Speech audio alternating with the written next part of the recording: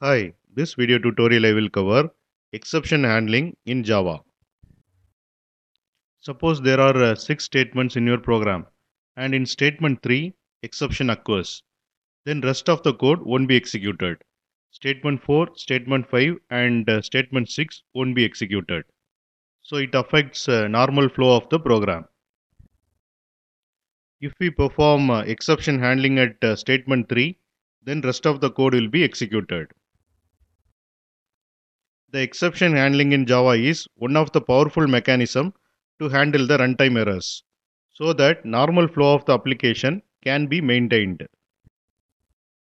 Exception handling is the mechanism to handle runtime malfunctions. We need to handle such exceptions to prevent abrupt termination of program.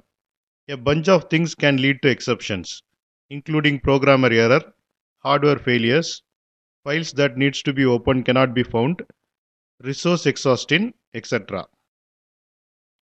The core advantage of exception handling is to maintain the normal flow of the application. Exception normally disturbs the normal flow of the application. That is why we use exception handling. We will see without exception handling what will happen in this program.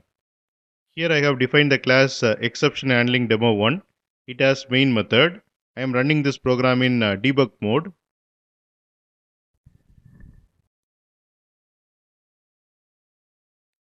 Here I have declared the string as null.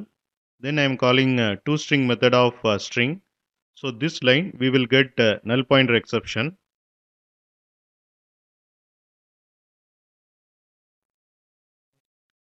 So here you can see null pointer exception has occurred at line number 16.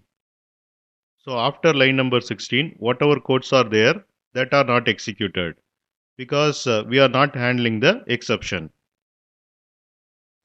We will see with exception handling what will happen in this program.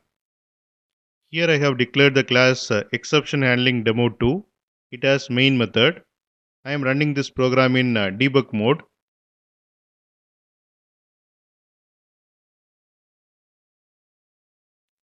Here I have declared the string as null. Then I am calling toString method of string. So I will get null pointer exception in this line. And that null pointer exception is handled by this catch block. So rest of the codes are executed properly without any issue. And this is about exception handling. And thanks for watching.